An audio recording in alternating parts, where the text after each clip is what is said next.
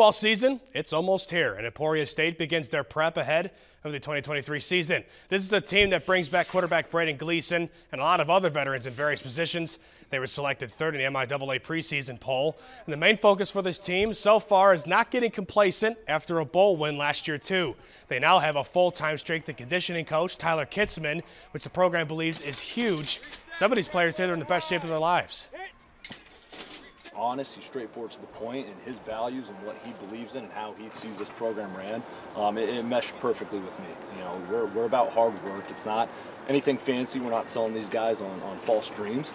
It's come to work consistently day in, day out, and grow and develop. Yeah, I was just telling the guys that while that run club's happening, I feel like I'm in the best shape of my life for sure. I was going through all the drills. I wasn't as tired as I normally am. He's just doing everything he can to make us better.